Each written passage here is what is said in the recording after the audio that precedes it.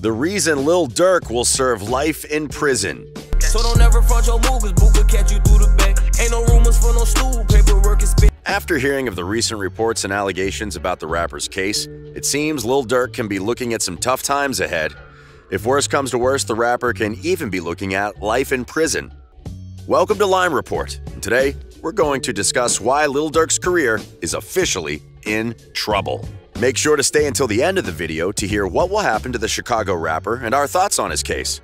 Also, don't forget to leave a like, subscribe, and comment keyword LIFE for a chance to win our $100 Amazon gift card giveaway. Now, here's what you need to know about Lil Durk's upcoming trial. History with law enforcement. Growing up in the Chicago hood, it was more than likely that Lil Durk, also known as Dirk Banks, would have run-ins with the law. None of them were substantial enough to put him away. With reports of him having relations with a Chicago gang, the media assumed he would have an extensive criminal history. However, they'd be surprised to find out that Durk had not actually been arrested until 2011, when he was caught with an illegal weapon. He was arrested and later placed on bail. After that, he served 8 days behind bars, marking his first visit to jail.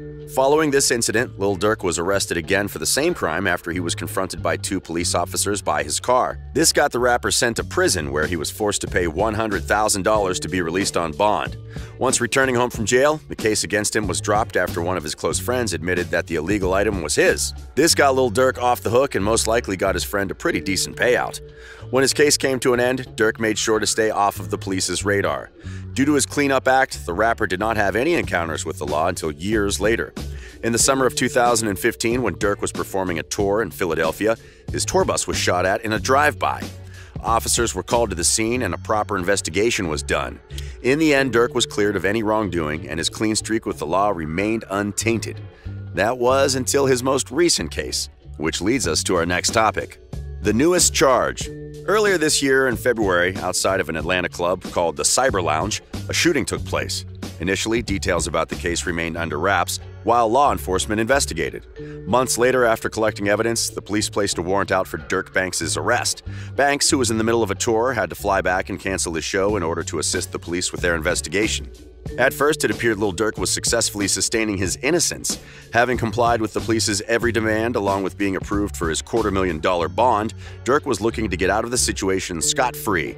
Unfortunately, that was until rumors began to surface that Lil Durk was seen outside of the club the night of the shooting. Apparently, video evidence was found from a camera outside one of the neighboring buildings. After watching the footage, some sources claim that the video totally implicates Lil Durk. As explained by some viewers of the tape, Lil Durk was seen with multiple accomplices holding guns outside the club. There, the men gunned down a single individual who they later robbed. Somehow, the victim of the assault survived and was later arrested with a separate shooting. After confirming all the people associated with the incident are gang-related, there's no doubting that Lil Durk may be looking at a long sentence. If the crimes committed are escalated to gang violence charges, then the judge might feel the need to throw the book at the Chicago rapper. What do you think of the case? Do you believe Lil Durk is innocent? Let us know in the comment section below and make sure to stay until the end of the video to hear our theory on the case. Banks' rise to fame. In 2013, Lil Durk officially entered the music game when he released the song, "This Ain't What You Want." That track single-handedly cemented him in the rap genre and sparked the light that would become his massive fan base. While his career continued to blossom, the rapper took the opportunity to sign with Def Jam Records. Now officially signed, Banks wasted no time in releasing his mixtape titled "Signed to the Streets." But that wasn't all.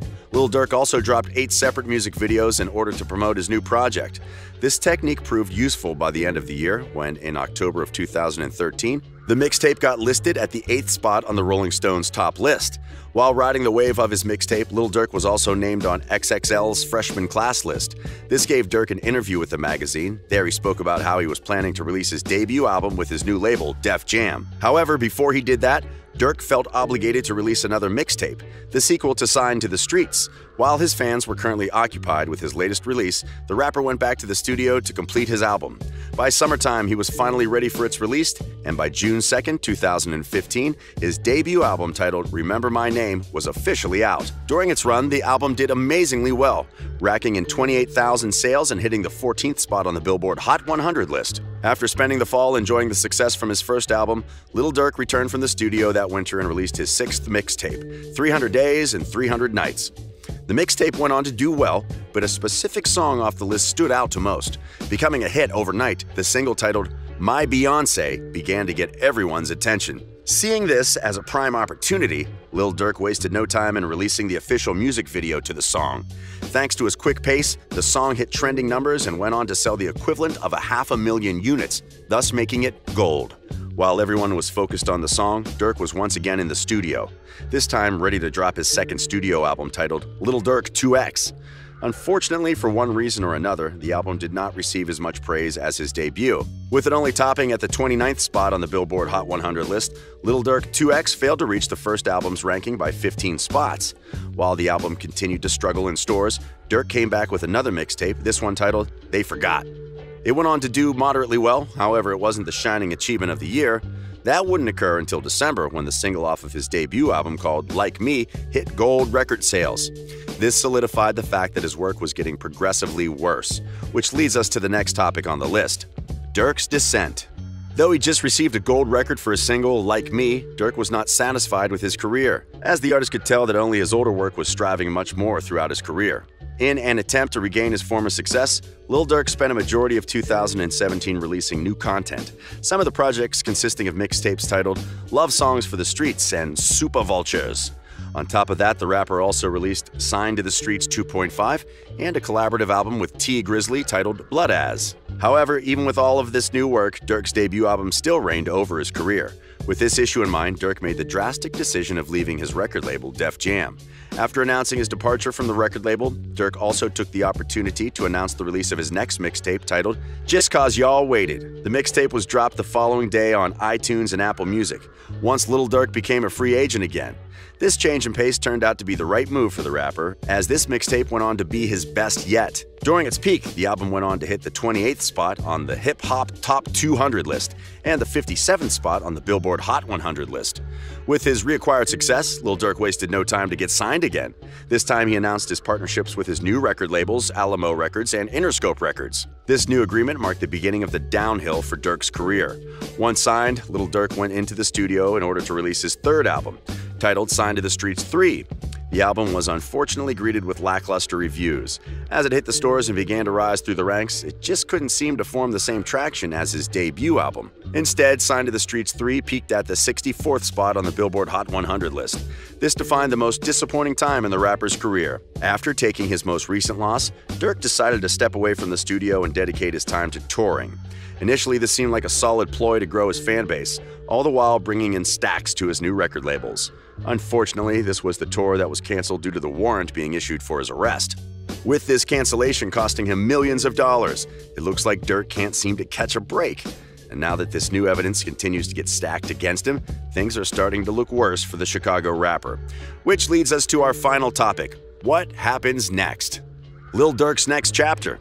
With Durk just paying his $250,000 bond off, he currently has time to establish his defense. However, he will need to build up a pretty significant one after seeing how the attorney's office claims to have a substantial evidence against him. If that wasn't bad enough, the supposed victim of the shooting, Alex Weatherspoon, survived the incident.